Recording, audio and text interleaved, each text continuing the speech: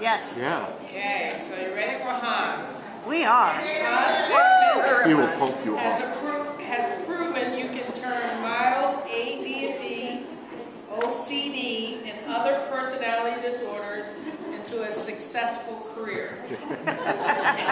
He shares his life simplification tips at conferences throughout the United States and Canada and on his website.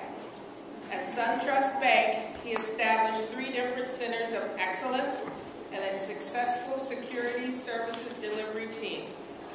Hans recently served as a principal consultant at Blueprint Software Systems, helping drive business transformation and delivery excellence. Welcome, Hans. Thank you so much. All right, thank you everyone for coming. I hope you are going to have a lot of fun. So starting off with just a little bit of mechanics, this presentation is shared under the Fair Use Doctrine, so with much love to J.K. Rowling and the different ways her works have been adapted.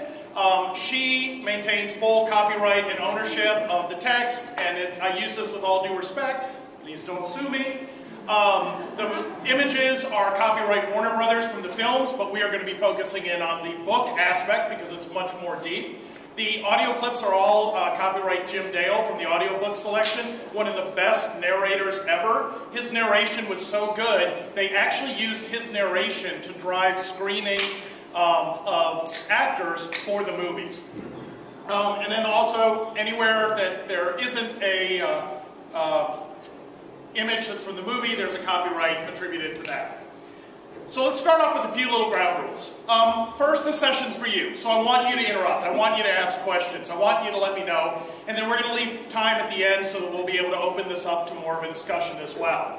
As always, these are some tips and tricks and things that I've identified that work for me, but I highly recommend engaging a coach or a mentor anytime you're doing any significant career changes. In this and all of my presentations, absolutely no animals were harmed, but I do hope you will support your local magical creatures support groups in your local communities. So this probably goes without saying, but I've got to start off. Big spoiler alerts. So is there anyone here who has not made it through either all the Harry Potter books or at least through all the movies? Oh my word, you're gonna hate me. Okay. I apologize, you'll love the presentation, the content. There's gonna be some spoilers. At this point, it's been so many years since they came out, I can't claim responsibility, but you've been warned, so thank you.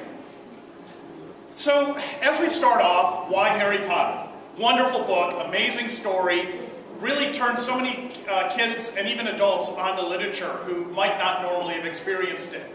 But who was he? Why does this matter to us in a, Muggle world? Was Harry the greatest wizard of all time? Yes. No. He's awesome. All right, no. Who's the greatest wizard of all time? Dumbledore. Dumbledore, okay. Was he a dark wizard with tremendous powers? No. So that was one of the theories, is that that's maybe how he survived the attack by he who must not be named. Was he the cleverest wizard of his year? No. Okay, well, who was that? Hermione. Okay, so wait a minute, we're striking out here. Why are we talking about Harry? Was he a boy who survived by luck alone and the sacrifices of others, as he was accused? Yes. Yes, no, maybe. Now what I want you to do is think about this. Harry was special, not because of who he was. He wasn't ordained. This isn't Greek mythology where, Zeus was his father and he had special abilities. He or Neville could have been the chosen one. It could have been Neville in the Chamber of Secrets at any point. So we want to look for the Harry that's in each of us. What is it that we can do to make our lives extraordinary, to have extraordinary impact, to be that way? So it's not so much him. So we're going to start off, and excuse me, if anyone didn't get it, I do have copies of these 7 lessons up front. You can get them at the end. So the first thing we're going to look at is, you're going to grow through failure.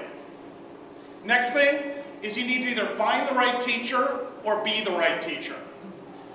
This is one that I've been saying for years and just love. You've got to play to your strengths. If there's one thing you take away from this, I want you to play to your strengths. You must be able to adapt to change. It's the choices you make that define you. Perseverance is needed to overcome adversity.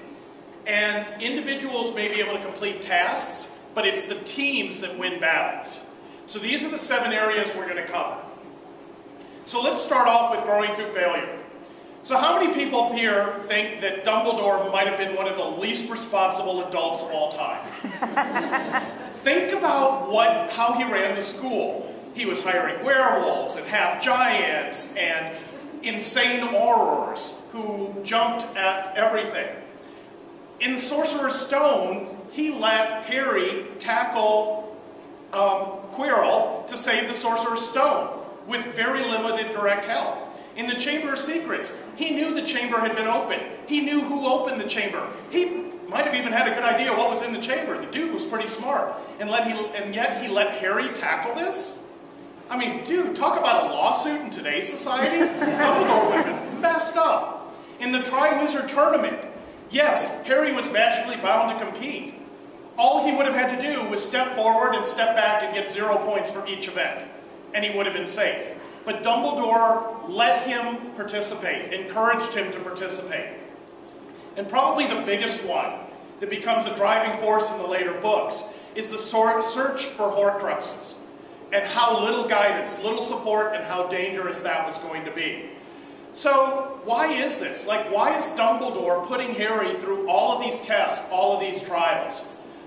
Well, the first thing, and it comes out from the very beginning of the first story, Dumbledore knew Voldemort was coming back. He didn't know when, he didn't know how, but he knew he would be back, and he knew Harry was going to have to face him. So he had a limited amount of time to give Harry all the training, support, and growth he could to be ready when that happened. If you think about it, Harry goes from Muggle to facing Voldemort in 6 years. That's how much time and training. Think how far you've gone in 6 years.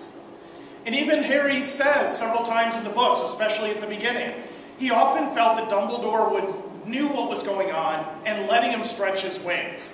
He knew who was sneaking into the forest. He even gave Harry the invisibility cloak. So he did this because he needed Harry to understand, he needed to develop, he needed to be able to test his wings. So how are we going to apply this? And you're going to see the same pattern. I'm going to talk a little bit about the background in the book, why it's important, and then how do we apply this? Because that's what really matters here. None of us, well, some of you may have your Hogwarts letters. I haven't gotten mine yet. First thing is, you've got to volunteer for new challenges. It's only through volunteering, it's only stepping out of your comfort zone that the greatest opportunities are going to present themselves. That's when you're going to grow.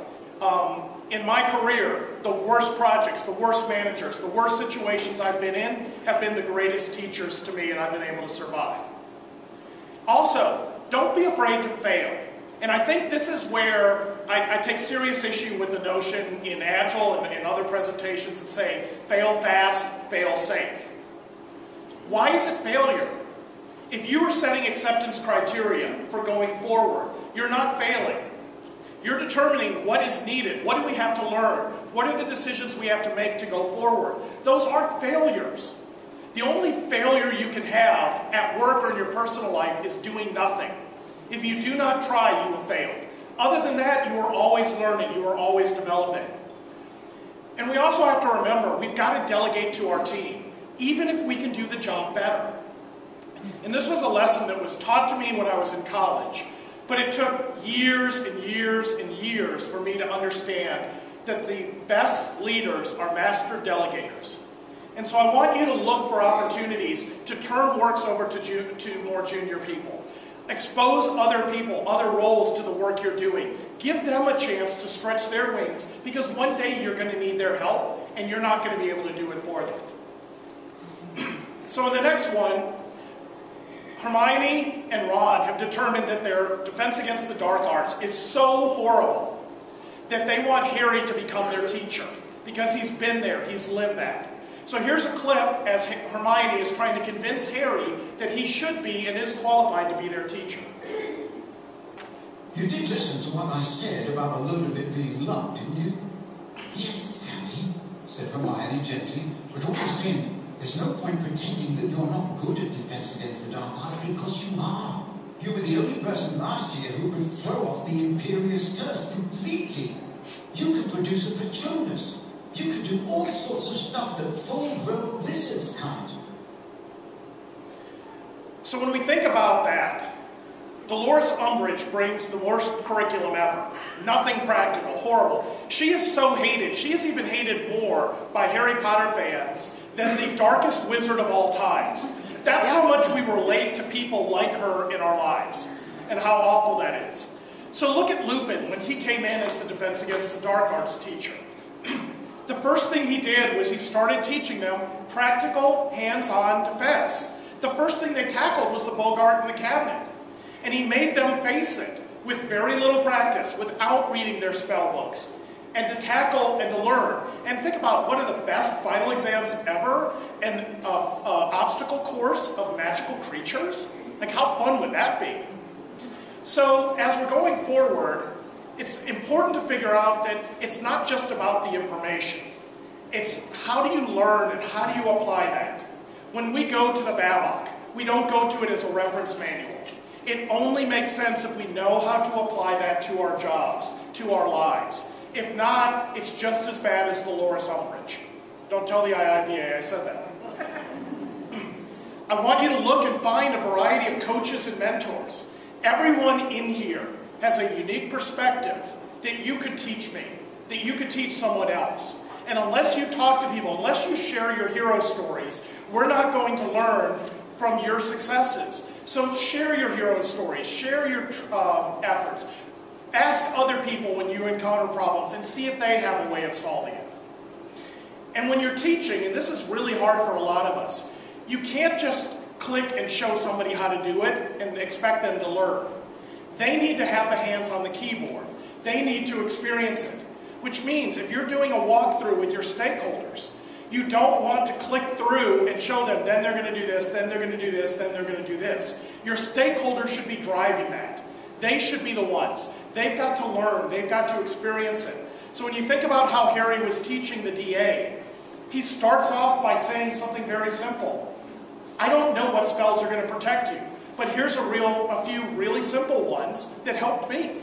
These are the ones that saved me when I was in a crisis. I didn't think, I didn't have a class, I didn't get a do-over, I just did whatever I thought was best. So think about that, and I want you to really try and see if you can help people experience and grow with them doing it, not you doing it for them.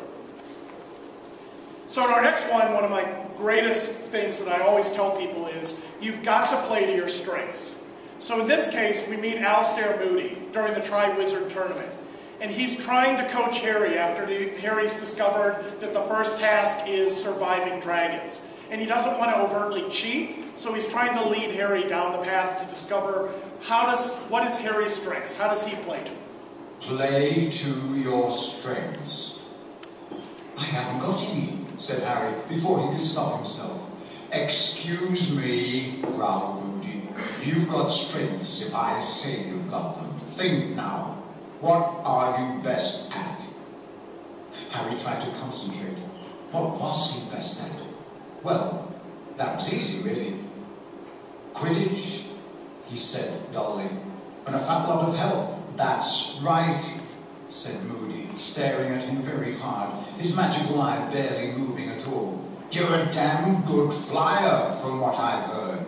Yeah, but Harry stared at him. I'm not allowed a broom. I've only got my wand. And that was the start for Harry learning to survive the Tri-Wizard tournament.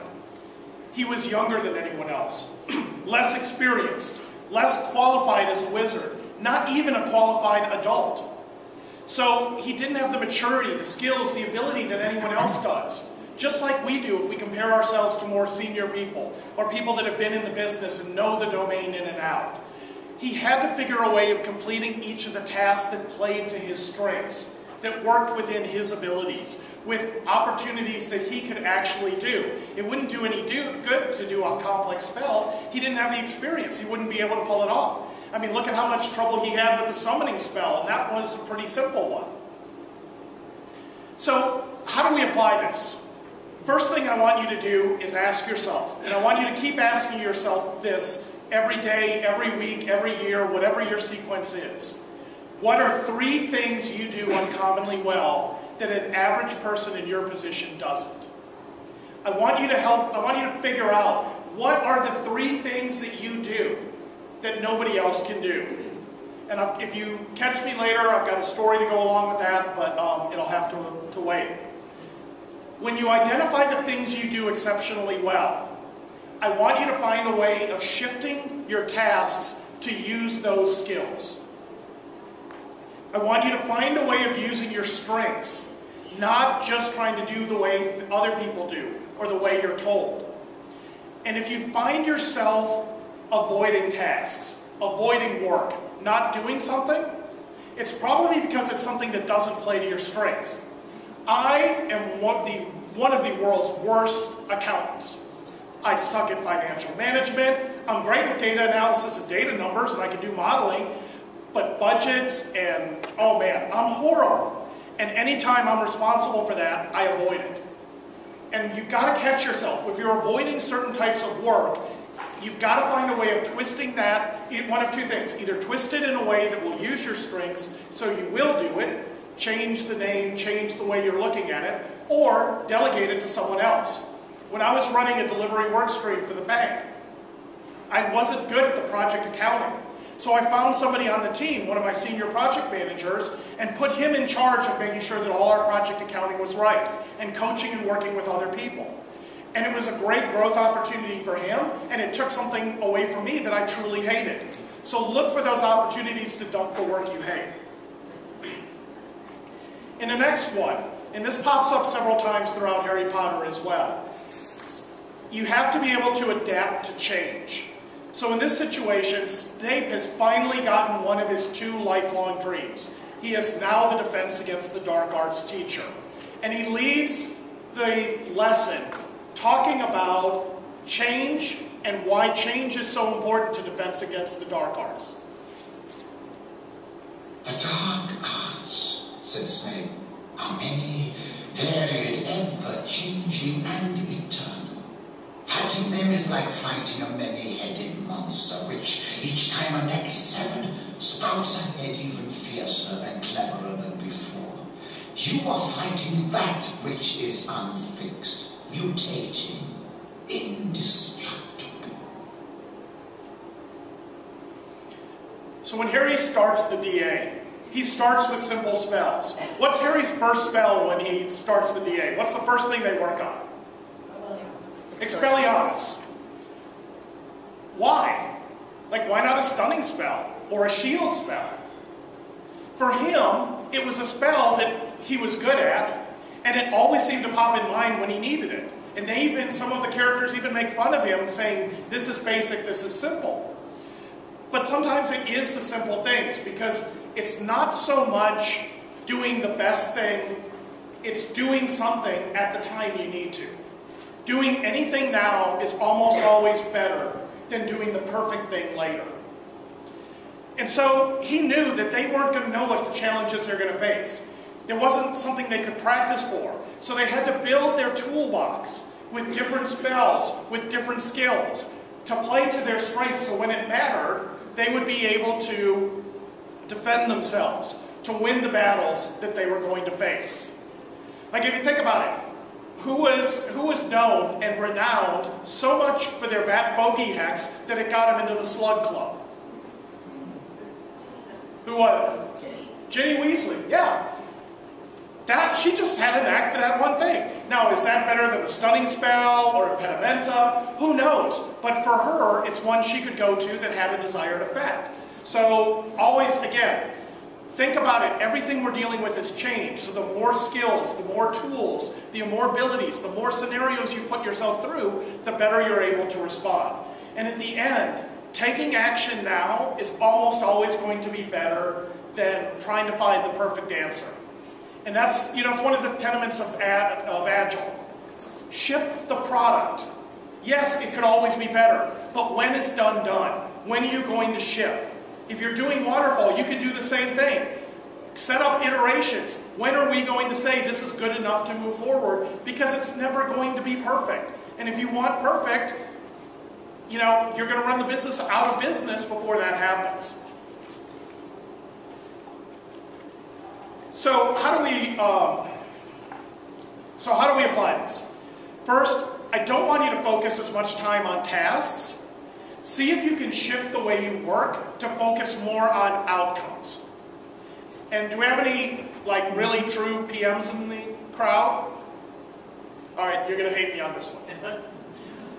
PMs are notorious about trying to line up specific tasks with dependencies in order to a schedule and saying this is how it has to be done. We can learn from their mistake, and instead, what if they are tagging outcomes instead of activities? During this time period, we will complete this outcome, and it's the outcome we will hold to schedule.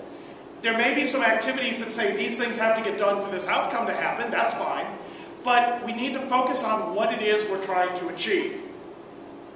Again, build your network, build your support teams, build your mentors, build your coaches, build your templates, your tools to adapt to change. And one of my favorite quotes, and I think Charles Darwin said it better than anyone could have, it's not the strongest of the species that survive, nor the most intelligent. It's the ones that are most responsive to change. You don't have to be the smartest person in your company, or in work, or in your role. You don't have to be the strongest. But if you're the one who can adapt to change better than anyone else, you are going to outperform all of your peers. So start thinking and start shifting your focus less to more outcomes and focus on how do I get ready because something's going to go wrong. How am I going to deal with that? So the next one I want to introduce comes as Harry has emerged from the Chamber of Secrets, and he's having a serious, almost moral breakdown. Is he really like Tom Riddle? Is he evil? Should he be been in Slytherin? Or is there something else going on here? So he gets into a conversation with Dumbledore. So here's an excerpt of the conversation between Dumbledore and Harry in his office after he's come out of the Chamber of Secrets. It only put me in Gryffindor, said Harry in a defeated voice, because I asked not to go in Slytherin. Exactly, said Dumbledore, beaming once more, which makes you very different from Tom Riddle. It is our choices, Harry, that show what we truly are, far more than our abilities. So at the very beginning, one of the first choices Harry ends up making in his new wizarding world is the decision that he doesn't want to be in Slytherin. From meeting Draco Malfoy to everything he's heard, that is his first moral choice. That is his first destination postcard saying who he wants to be as an adult wizard and the type of person he wants to be. And the hat respected that choice. And it's a choice that pops up repeatedly for Harry, that at many critical moments, he had to make a decision, what to follow, what to do. And those choices is what defines him and turns him into the hero of the story. Harry even chooses Ron as a friend over Malfoy. Malfoy has more money, more influence, more prestige. But something inside him tells Ron is the type of person.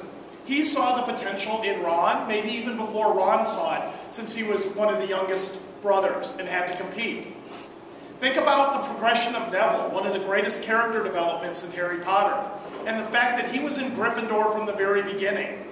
The Hat and Dumbledore and everyone knew what he could become if he made the right choices along the way. And ultimately for Harry, probably the toughest choice that a character would have to make is when he decided, now knowing all the facts, that he was going to walk into the Forbidden Forest, that he was going to fulfill his destiny, and what the cost to him would be.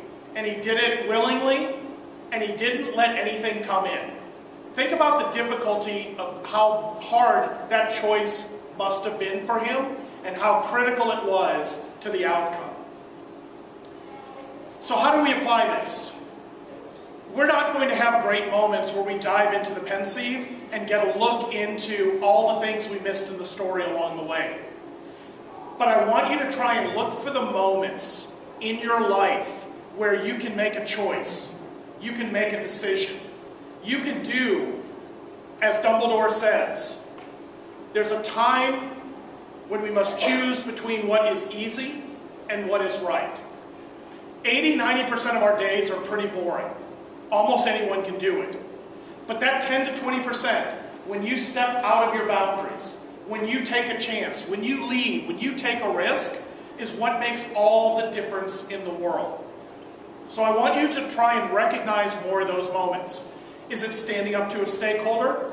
Is it confronting somebody who's being disruptive in meetings? Is it proposing that you need to crush a $4.5 million project because it's going to be a waste of money? All of those take courage. They all have risk. They're all going to be the foundation that builds you into the strongest, the best version of you.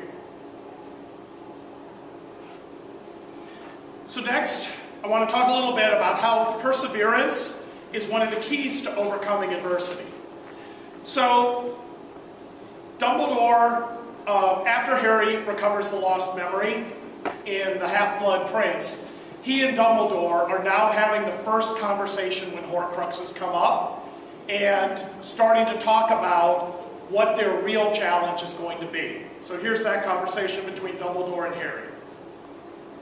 He made 7 Horcruxes, said Harry, horror-struck, while several of the portraits on the wall made similar noises of shock and outrage. But they could be anywhere in the world, hidden, buried, or invisible. I am glad to see you appreciate the magnitude of the problem, said Dumbledore calmly. So think about the perseverance that the characters had to go through here. Harry finding out that he's now got to search for the Horcruxes that could be anywhere, could be anything, are going to be highly protected. Like for a junior wizard, that's an amazing challenge. And he also has to overcome his feeling of betrayal and the thought that Dumbledore surrounded his life with secrets and lies and brought his whole concept of who Dumbledore was, what this quest was, what his role was into question. When Ron leaves them in Book 7, but decides to come back, the courage it would take to make that decision, that he had gone as long as he could, and then to make the final commitment that says, whatever happens, I'm in it till the end. And even earlier, Hermione, before this even started, hid her parents so that they would be safe. If you think about it, she made one of the most definite choices. There was no going back. Like for her, it was permanent. It was either success or failure. She was in 100% and knew and understood and accepted it, maybe even before Harry and Ron had. So a lot of the book, Harry throughout, what's setting him apart is he's facing adversity. He's facing challenges. But he's continuing to move forward. So how do we apply this? First, it's really hard to just keep going when you have no success. So try and look for some quick wins. Look for successes. Look for ways that your team can get a victory, positive feedback, something to drive them on. So who here knows if you're in credit card debt, how many people are familiar with the approach that used to be sponsored by the Consumer Credit Bureau that says rank them from highest interest rate to lowest interest rate and pay them off in that order? Why was that?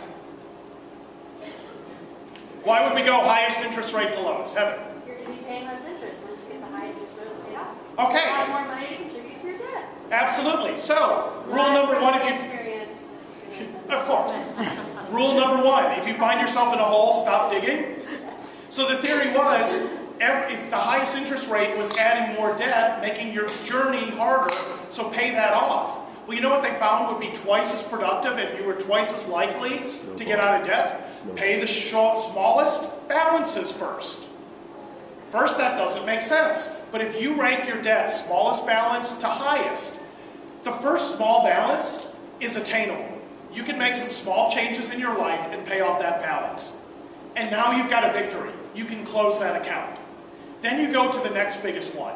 And it's a little bit harder. But you had success before, so you know you can do it. So it's a little bit more of a stretch. And then the next one's a little bit more of a stretch. And then the next one's a little bit more of a stretch. By the time you get to the end, by the time you get to your largest debt, you've had so many successes, you know you can do it. You have already made the smaller changes to your life to free up the money to pay off the debt. Why don't we do that in the rest of our lives? If you think about the classic waterfall project, are we really going to put in all of our work and then see if we hopefully got lucky at the end and the darn thing works? And how many times does that fall back on us? But can we find smaller things to test along the way? Can we find smaller team wins? If you are joining a new team, if you are joining something that is really difficult, find something that you all can do together and celebrate. And celebrate that victory. And make sure people know that this is just one step. And when they get disheartened later, then you can go back and say, but remember when we thought we couldn't do this and we did? Remember when we didn't think we could do this and we did? Those are the moments that will build team morale and help keep you going. The older I get, especially the more I work in stagnant or highly regulated companies, the more I'm realizing that perseverance is probably one of the greatest assets you can have. Because if you think things are going to change fast, or people are going to listen, you're going to get burnt out really fast. But if you know it's a very long journey, I have a presentation on forming the first Center of Excellence I helped. It took 3 years of constant setbacks and rejection before we finally, in the eyes of the organization, succeeded and were acknowledged. But we never stopped. We knew it was the right thing to do. We just kept trying different things until it stuck. And in order to help you with the perseverance, this is the perfect time to build the depth and breadth of your toolbox. The more techniques, the more skills, the more knowledge, the wider your network, the more support you have, the easier this is. You're going to face challenges that you've never faced before. Why not have a network of people that can help you? Why not have mentors and coaches in place? One of mine, luckily, is Dusty Rhodes. He is long retired, but he's one of the most brilliant marketing people, one of the most brilliant managers, one of the most ADD people I've ever worked with. And anytime I have something interesting, if I go to him, he's got a story.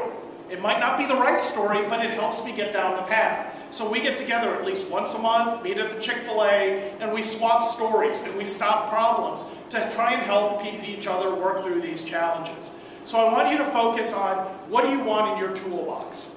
If you're talking about the T-shape, which has come up a couple times today, are you going for breadth? Are you going for depth? And when are you going back and forth? There's a time and a place for all of it. We can't have unlimited breadth and unlimited depth. So you've got to decide what's right for you and where you want to take your career. So our next one, individuals complete tasks, but it's the teams that win battles. So in the very beginning, Harry, Ron, and Hermione are debating how safe is the Sorcerer's Stone. Like, they are already worried that it might not be as safe as Dumbledore thinks it is, and that Snape is trying to get it. So here's Harry's talking a little bit about what he thinks is protecting it. I reckon there are other things guarding the stone, apart from fluffy. Loads of enchantments, probably. And Quirrell would have done some anti-dark arts spell that Snape needs to break through. So already, they're recognizing that this isn't a one and done.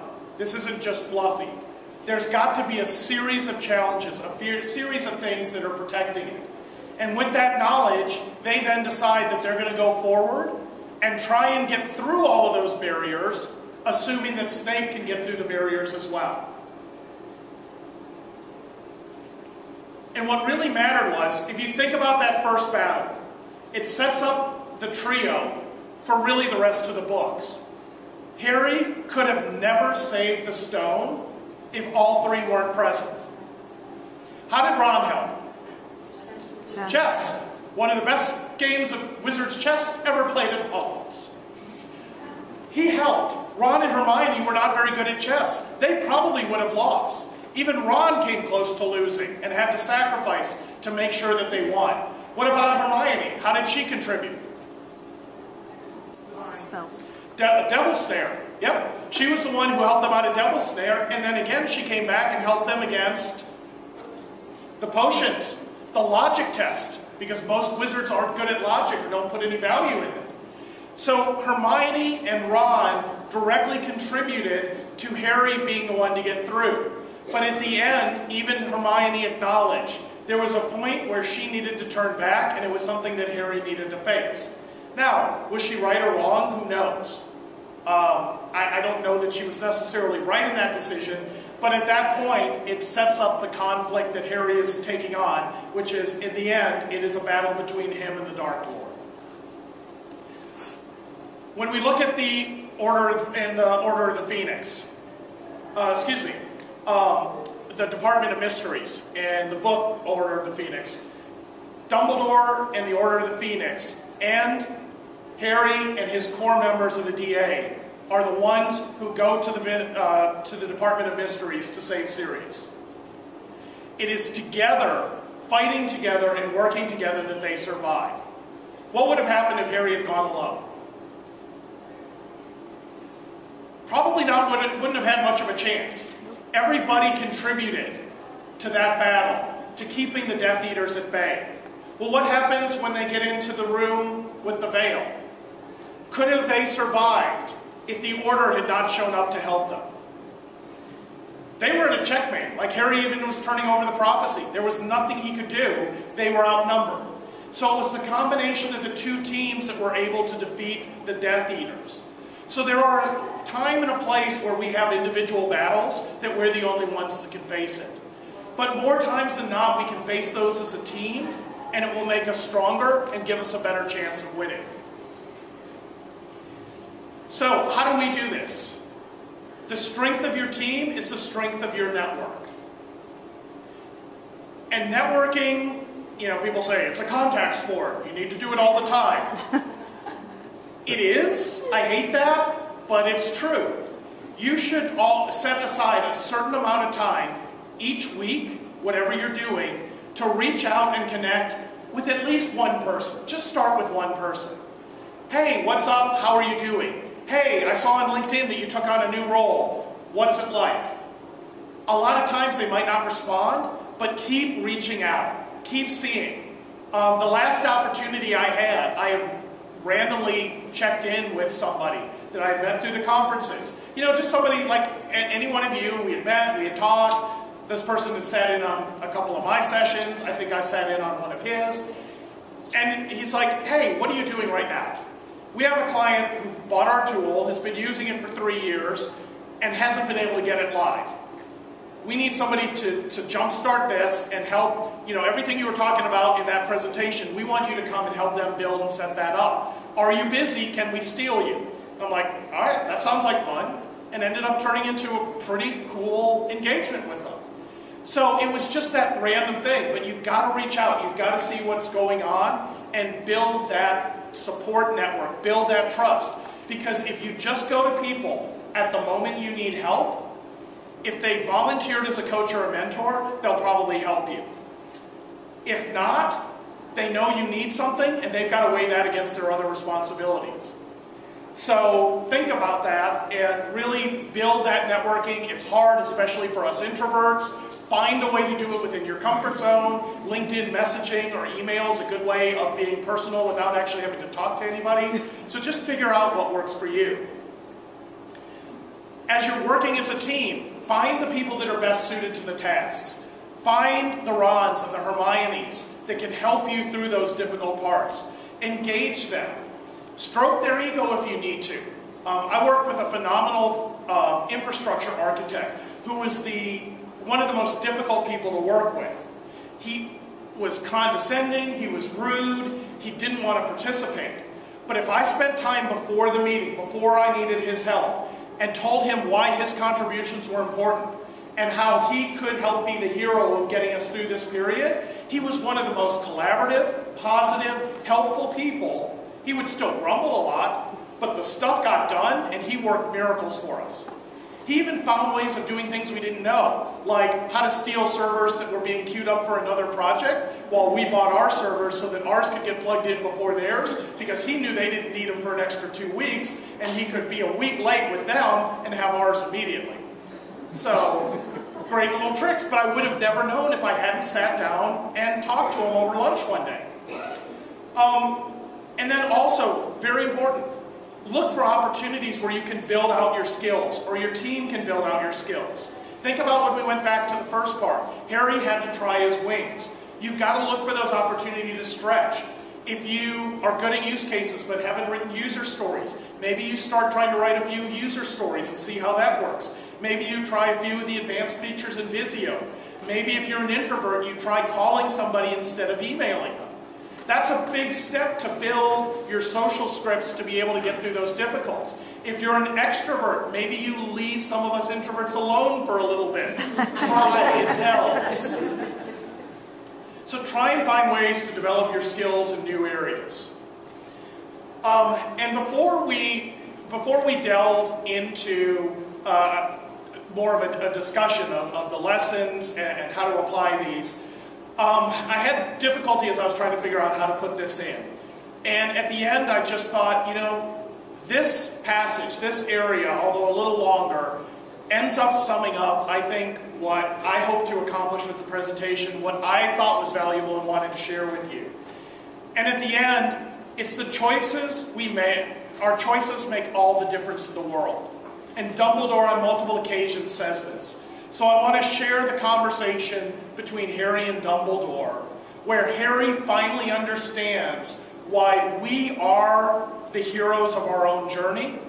We are the captains of our own pirate ship, as Jen Batten might tell you. We are the black belt of our karate class, as we heard earlier. So I want to share this to hopefully pull it all together. Sir, said Harry, making valiant efforts not to sound argumentative, it all comes to the same thing, doesn't it? I've got to try and kill him, or... Got to, said Dumbledore. Of course you've got to. But not because of the prophecy. Because you yourself will never rest until you've tried. We both know it. Imagine, please, just for a moment, that you had never heard that prophecy. How would you feel about Voldemort now? Think. Harry watched Dumbledore striding up and down in front of him and thought. He thought of his mother, his father, and Sirius. He thought of Cedric Diggory. He thought of all the terrible deeds he knew Lord Voldemort had done. A flame seemed to leap inside his chest, searing his throat. I want him finished, said Harry quietly, and I want to do it. Of course you would, cried Dumbledore. You see, the prophecy does not mean you have to do anything. But the prophecy caused Lord Voldemort to mark you as his equal. In other words, you are free to choose your way, quite free to turn your back on the prophecy. But Voldemort continues to set store by the prophecy. He will continue to hunt you, which makes it certain, really, that one of us is going to end up killing the other, said Harry. Yes. But he understood at last what Dumbledore had been trying to tell him. It was, he thought, the difference between being dragged into the arena to face a battle to the death and walking into the arena with your head held high.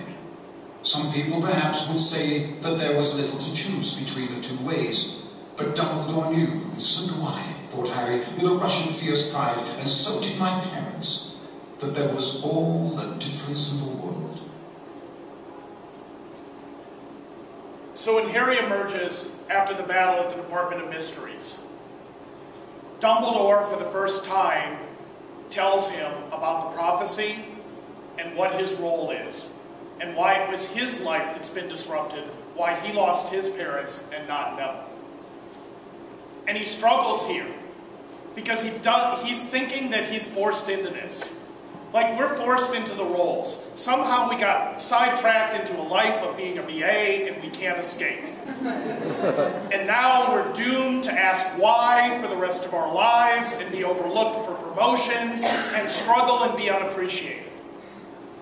And Harry finally realizes that if you look at it from the opposite perspective, it's not that we're being carried along by the choices we made, but that who we are has defined the choices we make, has told us who we are and who we want to be and how we want to help and how we want to make things better, or worse, if you choose. And it's those choices that make the difference. You can decide, leaving today, do you take the information you learned and just get a little bit better? Maybe get promoted, maybe get a raise, maybe get a better job, maybe get to actually see a window with sunshine and not just a cue wall. Whatever your goal is, that's fine. But what if you seize that opportunity and realize that the who you are, what you want to accomplish, why you do your job is important enough to stand up and make the difficult choice and not be dragged into our meeting arena where you're going to be slaughtered. But instead you're going to walk in boldly, you're going to face the difficult stakeholders, you're going to face the antisocial developers, and you're going to get things done because they need to get done. You're going to be the advocate for the person who's at the final end, who's the end consumer. There may be bigger things in life. It's kind of up to you to decide. So as we look at the 7 lessons, these are things that I want you to consider and figure out how can you apply them, how can you use them. And one of the hardest things is sometimes taking what we know. Like, I know this technique, I understand and can repeat it, I just don't know when to use it. And that can be the challenge. So for me, one of the things that's been really helpful is to try and find something that's analogous. So for me, if I'm struggling in something in my life and I don't know what it is, but I keep wanting to listen to Harry Potter, or 7 dysfunctions of a teen, 5. Sorry, long day. 5, we'll only do 5. 7 Harry Potters, 5 dysfunctions. 5 dysfunctions of a teen. My brain is telling me I'm missing something. And there's a lesson, there's an approach, there's a viewpoint, there's a perspective that I'm missing that I need to have. So I go back to that. If there's somebody that I want to reach out to and talk to, it's because they are probably going to fill in that gap. And you never know when it's going to pop up. I had a chance a couple weeks ago bumping into a colleague, and we just were catching up a little bit. And suddenly I found myself telling him about a very difficult challenge I was going through. And I even started it by saying, I'm not looking for a solution, because I don't know that there is one yet. I can tell you about the problems, I can tell you about how I'm addressing it, but I think there's a reason I want to talk to you about it. I think you're going to help me get over. I know I've got a mental block, I've got a jam. And sure enough, he did. He helped me clear the way. Not all the way, it's still pretty foggy, but he helped me over a hurdle that let me at least get to the next step and see what the next roadblock might be. So what I want to do is take some of the rest of our time, and I'd like any of you to share any of these topics, anything that you think you can apply, anything that you'll use, anything that resonated with you. I'd like some people to share what connected. Yes? I think when you talk about growing through failure, for me it's kind of like a pride thing to admit that I failed, somewhat competitive or whatever, but some of the greatest accomplishments that I've had on projects have come from failing early on or failing at a project in general. It just made me realize like what can be better later. So for her, it's accepting failure and recognizing failure and trying things and admitting that it didn't work. And some of the best failures came early on when you learn from them. And I want to challenge you, if you can, see if you can substitute the word failure. Maybe you didn't get the intended outcome. But if something didn't go the way you thought it went, but turned out the way it should have gone, or the way it needed to go, is that a failure? Is doing something that stops a bad thing from happening a failure? It's kind of like saying, well, my anti-lock brakes prevented me from running into the back of the truck, so my airbag and seatbelt failed to deploy. Dude, you didn't have an accident. Like, not deploying was the best thing ever. Think about that, though. It's our anti-lock brakes that we need to focus in on, not the fact that the airbag didn't deploy. We don't want the airbag to deploy. So if you're trying, if you're learning, if you're discovering what may or may not work, then it's not a failure. And if you look back, and this is I'll say this is really hard, but it's helped me a lot. If you look back at the situations in life and say, if I knew what I knew then, would I make the same choice? The answer is always yes, if you're being truthful. Because how many times do we, when we're about to make a decision, willingly choose to make the dumb choice? We don't. We make the best choice every time we can. Now, in retrospect, when I've got more information, when I've got more help, a new perspective, I now know it's not going to work. Would I go back and make a different decision? Yes. But I have more information. It doesn't count. Like, there's no way you can go back with the same information in the same situation and make a different choice unless you literally flipped a coin.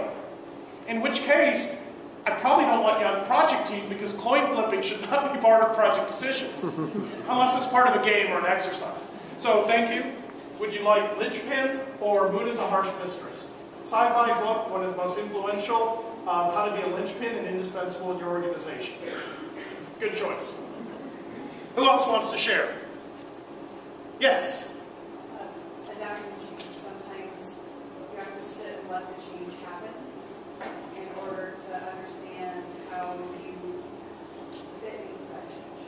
So you don't have to move constantly through it, letting it happen and then realize, okay, here's where I fit in, and here's where I belong, and here's how I can take that to the next level. So adapting to change.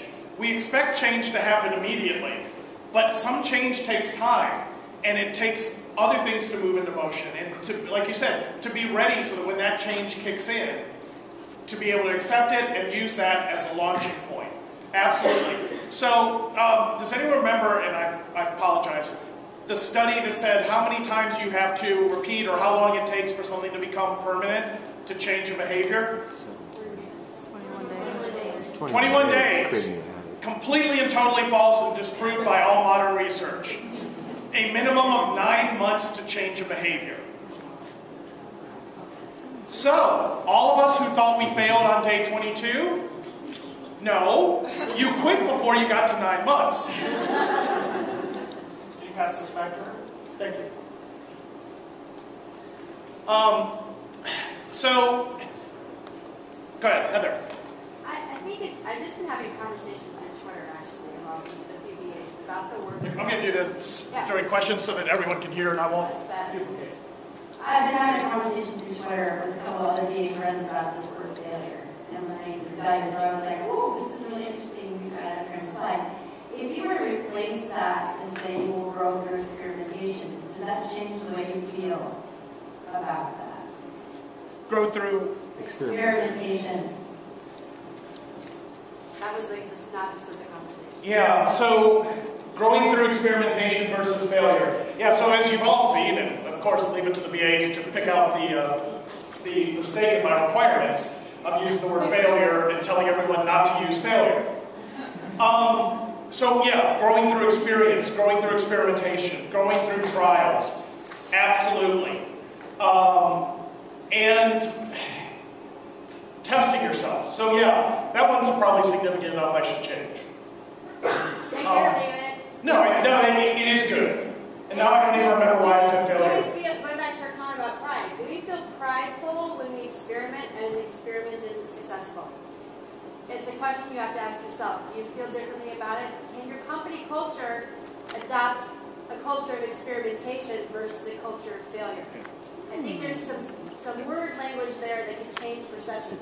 Absolutely. So if your organization is continuing to define everything in terms of failure, then you're thinking of everything that doesn't match expectations as a failure. Well, what about in Agile when you're testing out a hypothesis?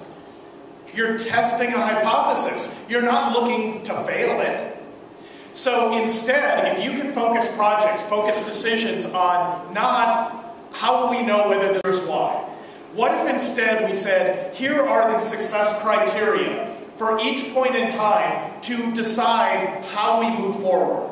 Or we're going to rank things as we're going through, and here are 7 different categories, and we are going to score them 1 to 3 based on how we evaluate. And nothing will go to the next epic or to the next sprint unless it gets a certain number of points. So we now have success points instead of just velocity. And you can create a ranking system. It also takes a lot of the objections out of the way. So instead you're now talking about what it takes to know that you're succeeding, and that's what Agile is supposed to be about. And very few people are doing it that way, but absolutely I love that. Other things people would like to share, questions, comments, other lessons you learned from the Harry Potter series that I may have omitted.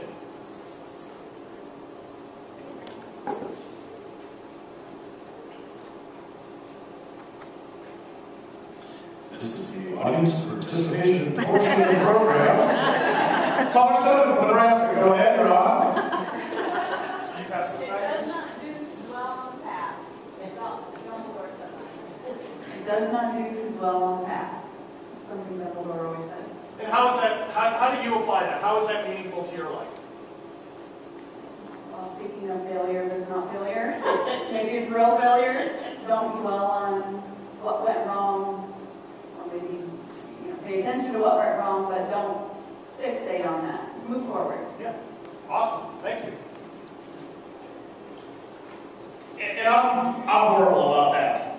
Like, I will, after everything's said and done, I will go back and rehearse every conversation I had during this conference and how I messed up and how I could have done it better. And then I will feel bad about myself. And then I'll say, this is why I'm an introvert, because I fail here in interpersonal communication. So maybe I should never go to a conference again.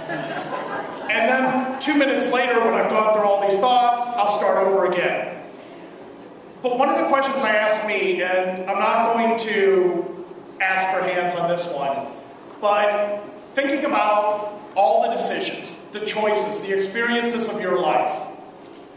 A lot of us in the scenario say, if I could go back to high school, go back to college, go back to when I was a kid, and do things over again, maybe made different choices, would I?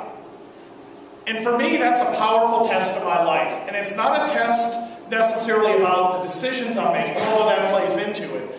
But for me, it's the acceptance. I'm extremely happy with where I am at this point in my life. If I had not made all those choices, had true failures, mistakes, successes, I couldn't be here right now with you. So how can I not accept the good and the bad and everything and say, it's brought me here? And yes, are there things in my life that I would like to change? Oh, absolutely, massively. We could spend I could do a whole workshop on everything that's wrong with me that needs to be fixed. I don't think any of you would enjoy it, so we'll skip that one. But for me, it's part of that acceptance. That it helps me get over some of those decisions. And it also helps me focus in on what's important. One of the blog posts I wrote similar to this was, I call the lottery fantasy. So when the lottery got up to, I think the first time, $1 billion, and everyone was talking about how they're going to waste the money and end up broke in 3 to 4 months because the lottery magnifies everything. I have a lottery test. Actually, I have 2 of them that are dashboards for my life. And I want you to also think about setting up as many dashboards as you can to indicate, are you on track in different areas? The first one is the number of lottery tickets in my wallet. The more lottery tickets I have in my wallet is directly proportional to how miserable or trapped I feel. Because 2 things happen. If I don't like where I'm at, and I'm not willing to make the change or the change isn't happening fast enough, I buy a lottery ticket for the hope that at least that will take one large constraint out of my life. I don't need to be rich. I just don't want to have to work. I want my base expenses covered so I could choose to do whatever I wanted. That would be like the greatest gift at all. The more times I spend the lottery, the more stressed I am. If I'm buying lottery tickets, knowing that I didn't hit the jackpot, and not even checking the tickets, I know I'm really depressed because I'm keeping false hope that maybe I just matched 5 out of the 6 numbers and I get the $1 million, so at least I could live 100% debt-free, and then I wouldn't have to work as much as well. The other is, and this is a fun challenge, I want to do a workshop on this one day, is take the lottery, add a super high number, and think about what you would do with the money. How would you share it? What would you do? What would you invest? And kind of think through this. And this is a scenario I do all the time. And it's helped me prioritize. What happens if I cut that amount in half? Where does my scale change? Where do my decisions change? Do I change who I'm giving to, who I'm investing in, what I'm investing for myself? What if it's even lower? What if it's even lower? What is the amount that if I had, I could live off the interest, and what would my quality of life be? What would be if it was a little bit lower? And what I found is, it has helped me so much because it tells me what I can't see that's in front of my eyes. What's important to me and what's important to my life. Because if I keep cutting it down, suddenly I'm like, okay, if I'm still doing these things over here, they must be important. Why are they important? And if they're that important that if I had money to throw away, I would invest in these areas, can I have a piece of that now? Are there ways I can get some of that, work with some of that, work in that area, accomplish those same goals without necessarily having to do it by the lottery fantasy, which I'm never going to win? Like, I think I matched one number in 4 years. Like, one number. I'm horrible. Don't ever go gambling with me unless you want to win and laugh at me. Okay. So I think we've kind of come to the end of our time. I'm going to have to pack up to get out of the way for our next speaker, but I do hope that you all will take time to connect and reach out to me if I can help. Please don't be the 99% of people who never take me up on that offer. Network, I will help you. If I can't, I will try and find somebody who can. I'm going to unpack, but I will be available off to the side to talk or outside or tonight in the social. If you've got any questions, any feedback, positive, negative, this is a new presentation, so I am still working and tweaking it. Please let me know, and thank you so much for taking a chance and coming out.